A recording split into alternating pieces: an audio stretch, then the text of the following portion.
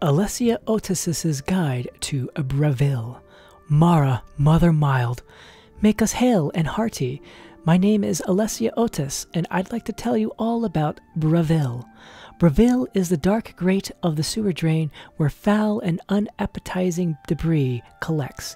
It is the poorest and dirtiest of Cyrodiil's towns, the oldest and shabbiest, the most plagued by criminals, drunkards, and skooma eaters, and most popular with beast folk and other foreigners.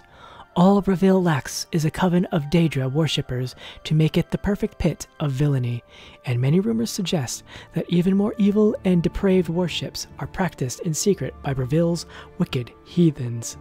This town is grey, grim, and depressing. The climate is damp and the atmosphere foul because of the fetid channels of the Larcius River that serve as Bravil's sewers, and because of the rank swamps of the lowland margins of the Niben Bay, where insects and disease breed in abundance. The architecture of the town is remarkable for its unequaled ugliness and disorder. The houses, shops, and guilds are built from cracked and splintered timber, soft from rot and green with mold and mildew.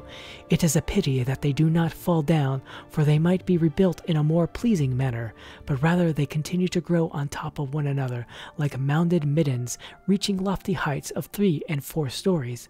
Beggars and thieves lounge indolently on balconies overhanging the streets and dump their refuse directly upon the unfortunate passers-by. Whole families live in teetering shacks on the tops of the houses of the buildings in unimaginable squalor. Bravil's people are dirty and dishonest. They live little better than goblins in caves, squatting in filthy tumble-down shacks. The town citizens are divided into 2 classes: the smugglers, skooma eaters, bandits, thieves, and murderers, and the wretched beggars and fools that these criminals prey upon. Bravil is ruled by crime lords, and the town guard lives in the pockets of the skooma kingpins. You will not be surprised to find there are many Argonians and Khajiit in this miserable place, since Elsewhere and Blackmarsh are close by, but you may be surprised to find many orcs here. However, beast folk are comfortable in the company of other beast folk, as are thieves and brutes naturally drawn to the company of one another.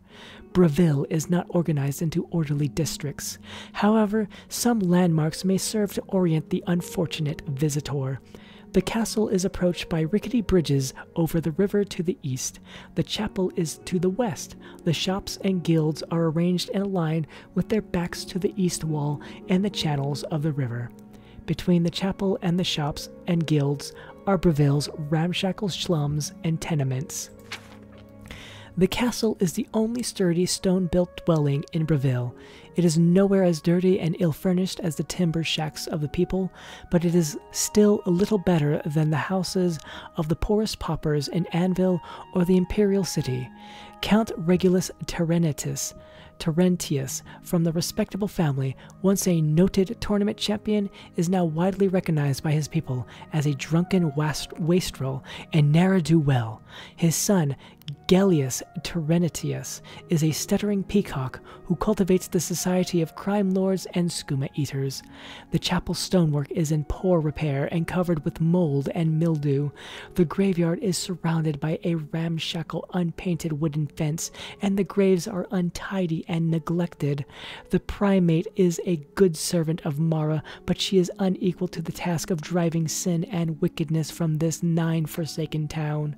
The priestess is wise and well liked by those few who visit the chapel, but most people never pass once through the chapel's door except to beg and steal.